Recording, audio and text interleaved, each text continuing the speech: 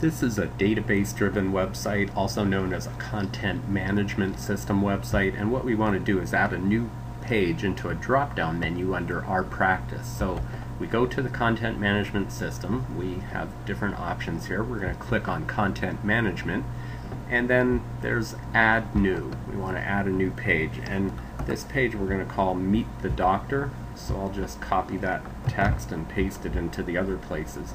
We want it to be a drop-down of Our Practice, so we select that as the parent menu, and then the content title, that's what it'll say on the page, content title. Menu name is the button name, and then for now I'll just put Meet the Doctor as the description. We'll add more later. And then all of these things, meta title, meta keywords, meta descriptions, those are all for the search engines. I'll come back and change them later. For now I just would like to add that page.